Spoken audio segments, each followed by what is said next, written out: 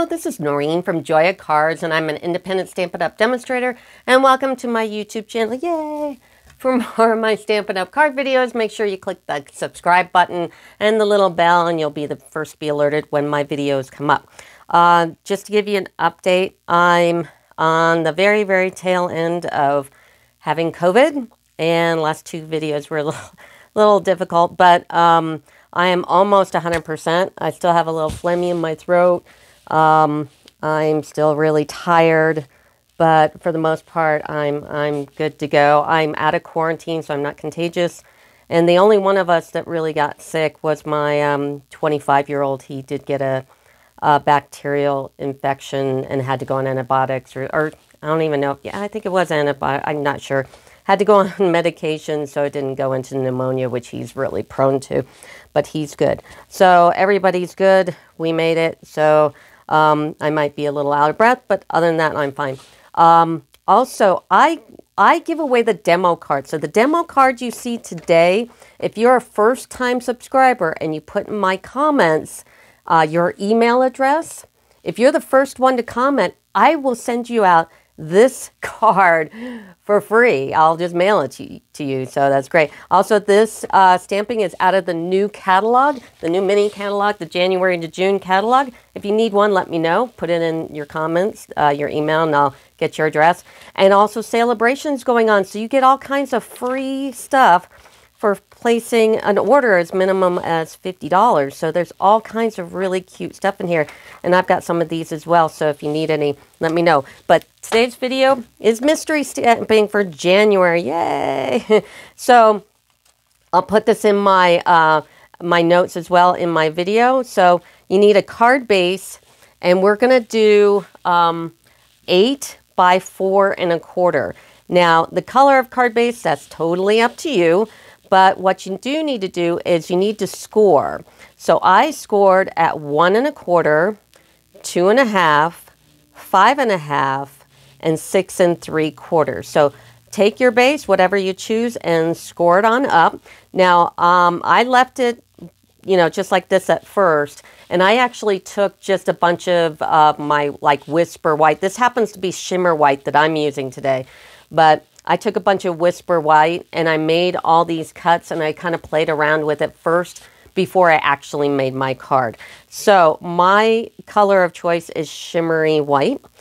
And then the next thing you're going to do, from the same color cardstock as the base, you need to cut a strip, and you need to do it 5 1/2 by 4 1/4. No scoring. So, and it's got to be the same color as your card base, which is, mine is Shimmery White. So here's my 2. And then you're going to need one piece of designer series paper cut 5 1/4 by 1. The one I happened to pick was from Hydrangea Hill. I'm totally saying that wrong, but cut one of these. Now, in my opinion, with mystery stamping, is you have to use all the stuff that's required, but if you add, I think there's no problem with that. So my rules. Anyway, so I cut 2 of these. So instead of doing 1, I did 2, but that's just me. You're only required to do 1. And then cut 2 of another designer series paper, or you can use the same, I don't care. And cut 2 of these 4 by 1. And I used Flower and Field. So it's this really pretty, actually I mixed these up. This is Hydrangea, and this is Flower and Field. So swap that. So 2 of those. So like I say, I think you can add. So I made 4. So, but 2 is what it says on the mystery stamping.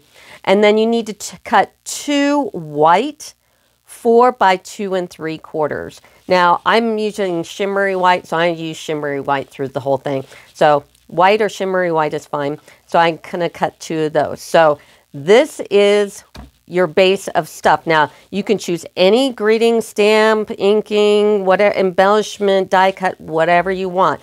So I'm going to now show you what I came up with.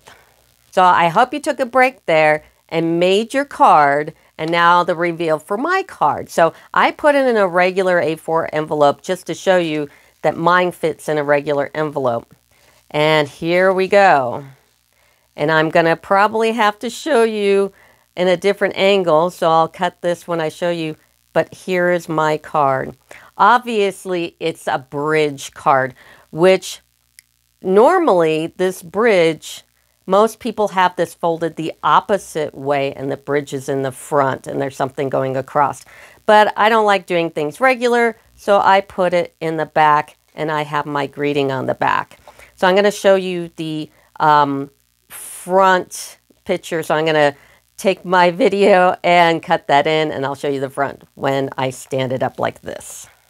Here is the front view of my card, and I just noticed at the end of the video I left something out. I forgot to put in these embellishments here, and they are these beautiful pastel pearls here. I used the white and the purple ones here, the dark purples. But anyway, here's how the card stands up, and you can see there's a whole bunch of 3D going on in here. We're doing something special inside here. But this is what the card looks like from the front.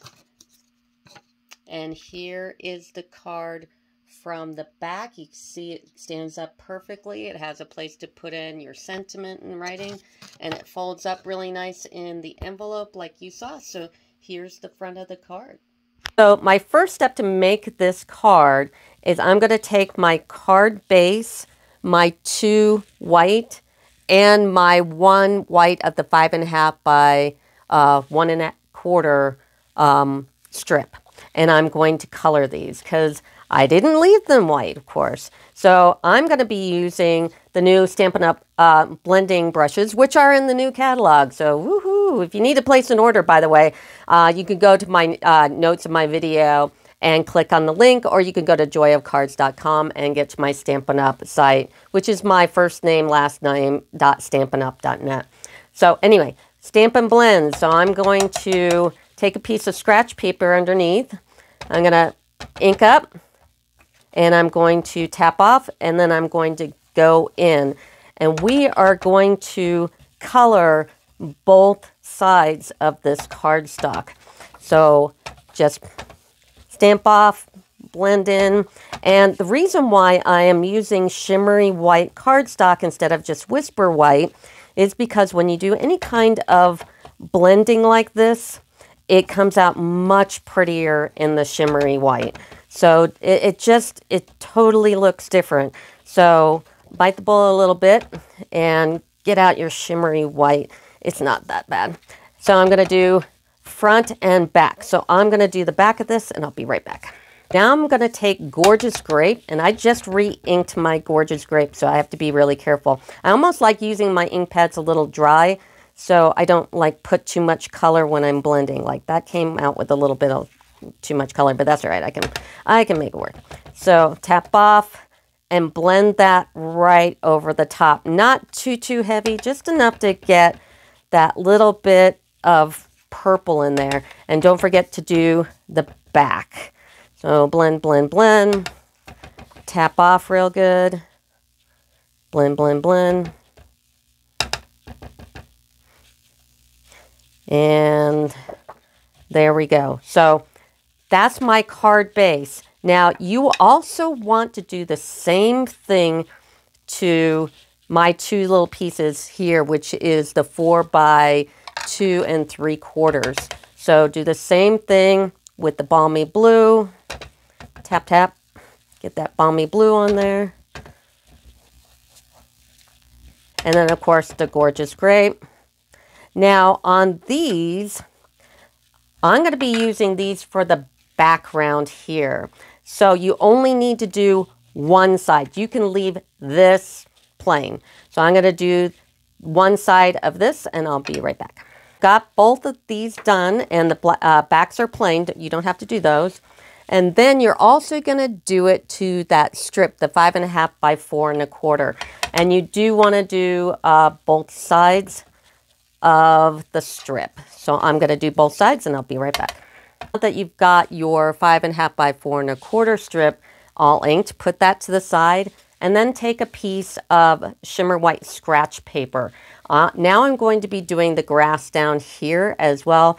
Whenever I do any kind of a grass die cut, I do actually like to create my own colored paper. So I'm going to be using the Stampin' Blends again, and I'm going to be using Pear Pizzazz, and I'm just going to do a little tiny strip. We only are going to make this little grass piece. So start with the Pear Pizzazz, and then I'm going to use Old Olive on top, and it just gives it a little bit of texture. It's better. It's kind of nicer than using just regular cardstock. So that's all we need to do for that.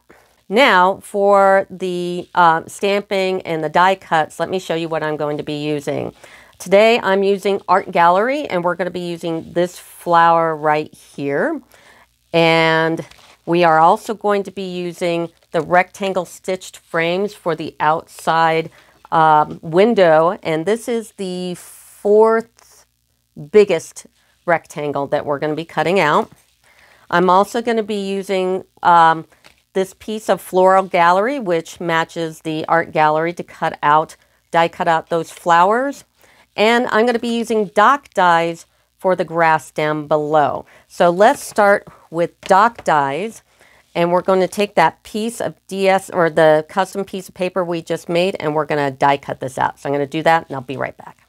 I just cut out the grass for the card here, and the first thing I'm going to do is cut off the little, I forget what they call that here, but I'm going to cut that off so it just looks like grass. I'm also going to add a little bit more green. So I'm just going to take the blending brush that I used for Old Olive and just go over it a little bit more on my green because I want it just a little bit darker. Now that looks like that. Now we're going to go ahead and stamp the flowers, and we're going to be using this die right here and the small one right here. So take the big die, and I'm going to use Melon Mambo. I still like using my Stampin' Pad to stamp everything. I really think it gets a better connection to the paper. So I'm going to do 2 of these. Then I'm going to take my my chamois here, and I'm going to clean this stamp because we're going to stamp the same one 2 more times in garden green. So get out your garden green after you cleaned off your stamp, and you're going to stamp 2 of these. So 1, 2. Now you're going to take this little stamp here and grab your gorgeous grape again and go ahead and stamp right over those flowers. Just like so, and do it on the other one as well. Now you're going to take out Floral Gallery and grab this die and grab some good tape. I like to use the delicate painter's tape, believe it or not. That seems to work for me. And then you're going to line this up over your die and die cut it. And we're going to cut out all 4 of these dies. So I'm going to do that, and I'll be right back. So you've cut out all 4 of these.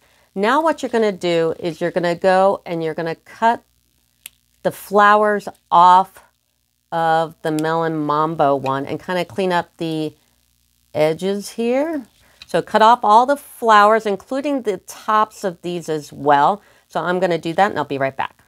Cut all the big flowers off and kind of trim them up so you clean them up. And then go ahead and take your silicone craft sheet, snail it up, and put it right over the top of the green. So I'm going to put all the other flowers up, and I'll be right back.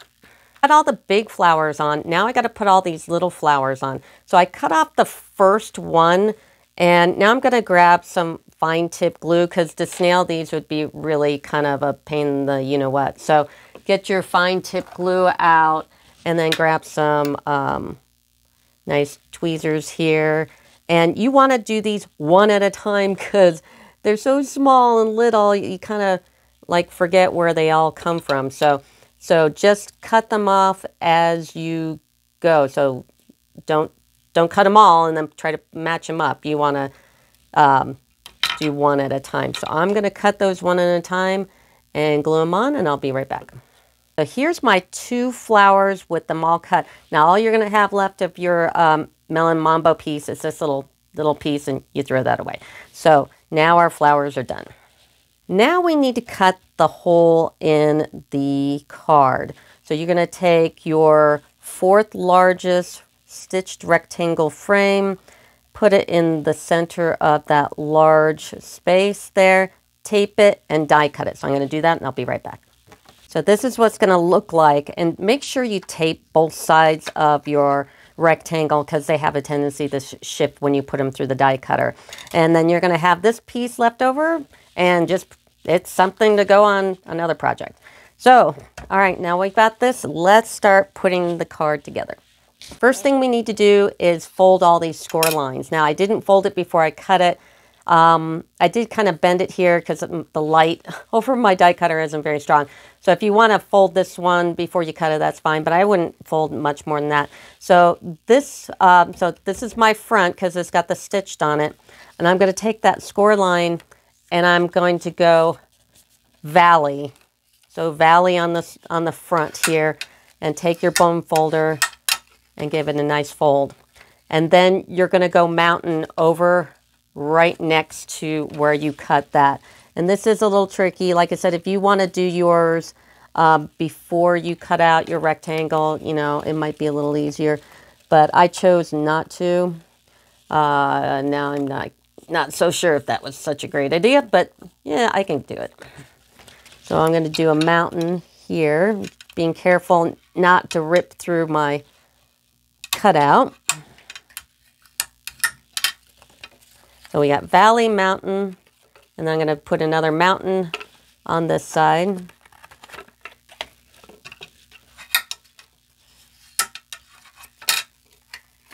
Okay. And then I'm going to do a valley on the last one.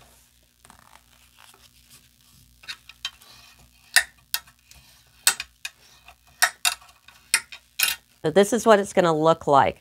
Now, normally when you do a bridge card like this, it's usually the opposite way, like this, and they use this to put in the front. That's why it's a bridge card.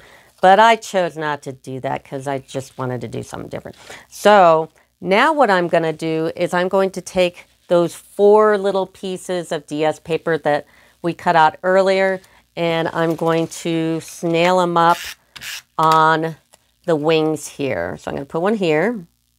So only put it on the front side. Don't put it on the back side now because we need to put in our bridge. So now you got your 2 pieces on the front. Now let's put your bridge on the back. Now remember, this is the color strip that is the 5.5 by 4.25.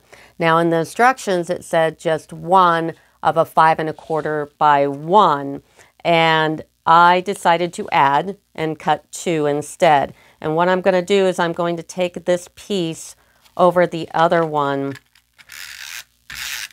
and go like this. Okay, and usually I think they wanted you to do that to put over the front of the bridge, but I'm not using it in that capacity. So I'm putting one on the front and I'm putting one on the back like so. And then I'm going to take my little base and I'm going to snail, I think the card, it's always good to do the card here. I'm going to snail this side and this side just at the ends. And I'm going to decide which way I want this card to fold, because this has to go into an envelope. And this is like this. It's a 3D kind of box looking card. So this folds like so. So when I put on this bridge, I'm going to decide which direction or which way is up anyway. So I'm going to fold this and have this go out. So I'm going to put this in the middle all the way at the end, and this to go all the way out like so. So now this mechanism folds. Make sure you don't have tape on the back of here because it'll catch on this when you fold it down. And just give it, take your bone folder and give it a little bit of an extra you know what to make sure that it naturally kind of folds this direction. So I'm going to just give it a a bit more of a crease than I do the other side. So it naturally just wants to go that direction. So now you've got this piece up.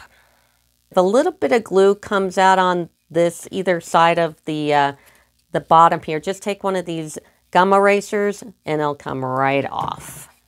So now we're going to assemble the middle. So take one of your flowers and just kind of give it a quick little eyeball on where you want to put things and how, you know, where you want them to offset. So I'm going to take this higher flower first, because if you notice, there's one higher than the other one.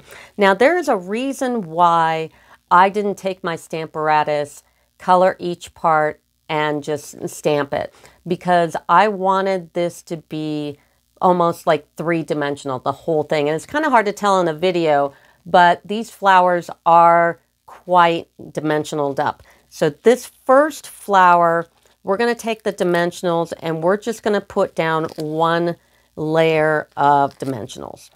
I use both the regular dimensionals and the mini dimensionals, just one layer, and I'm going to put it right where I kind of lined it up before, right in the upper right-hand corner of my piece. Then I'm going to take the second flower and I'm going to put two dimensionals on each. So put a dimensional, take the paper off, and then take another dimensional, put it on top, take the paper off. So I'm going to do that to all these. So now I've got these double dimensional on both the regular and the minis, and I'm going to put this right here. Okay. Now I'm going to take the grass and I'm going to put three dimensionals on top. So this is what it looks like. There are three mini dimensionals on top of this, and I'm going to take it and put it right at the end of the flower here, so it looks like that. Now I'm going to take the butterfly gems and I'm going to put them up in the corner here. I thought that looked cute. Might actually use different colors, like kind of like the orange by itself rather than the orange and the purple. I think the purple kind of blends in a little too much. So I might even use on this one, since this is my video card here. And don't forget that I do give away the demo card. So if you are a first-time subscriber and you put your email in the comments, you could win this card. If you're the first one, then I will get your mailing address and I'll mail you this card. So it's kind of cool.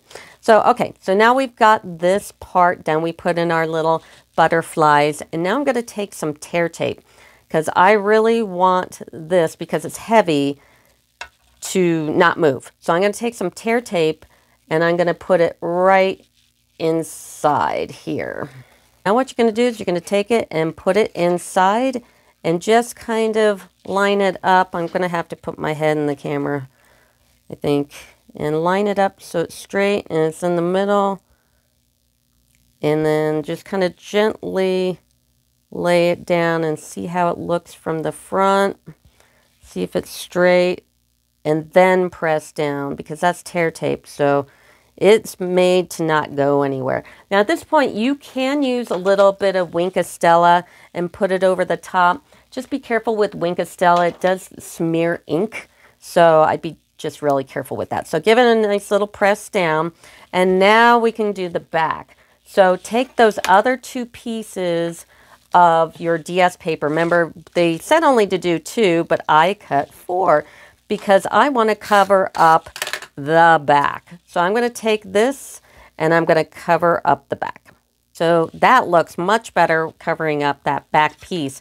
And now all we need to do is the sentiment. So we're going to take that other one that we colored, that's that 4 by 2 3/4, and we're going to stamp "You Are So Lovely." There are so many good sayings on Art Gallery that it's just crazy good. And you've got that die just want to say here that kind of match that, but I just didn't happen to use it. So I'm going to stamp this in Melon Mambo, put it right there, then snail it up on that white side and match it up to the back of your flower piece. And voila, that's what you've got, and it closes really nice. And now I'm going to show you how it nicely fits in the envelope. And if you need to do a little bit of extra scoring on it, that's fine. Just score it a little bit. And then just take your regular, the regular envelope we always use and put it in there. And voila. Now, anything that has any kind of embellishment ever on any kind of card, take a piece of Whisper White and take one of your embossing folders, one of the really, like the 3D ones, and emboss it. And then slide it in your card so when it mails, if it's going in the U.S. mail, the embellishments don't pierce through your envelope.